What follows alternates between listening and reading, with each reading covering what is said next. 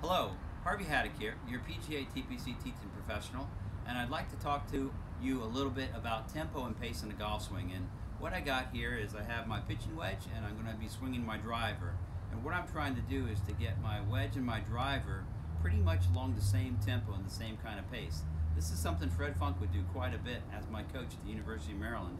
He would often hit a bucket of wedges and then go and hit a bucket of drivers and wedges, and he'd go back and forth. And what he was trying to do is trying to get his driver and his wedge swing to be pretty much the same, because if you can get those tempos down, you can really be great with wedges and drivers. So here we go with the wedge. This is going to be a easy-going wedge, short club, so not much going on. Easy back, easy through. You can see not much was happening with that swing other than trying to get a nice pace. So after you hit the wedge, go get the driver. Driver, we're going to make the same kind of swing we just made with the wedge. Easy going swing, work it all the way to the top. Coming through, easy pace. Then we go back and we get the wedge and do the same pattern.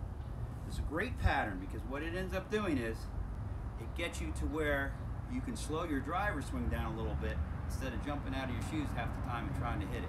So here we go with the wedge. Easy going pace. Nice and through. Go get the driver. Tee up the driver. Now we're trying to make this driver swing the same pace as that wedge swing. Nice long and full swing. Coming through.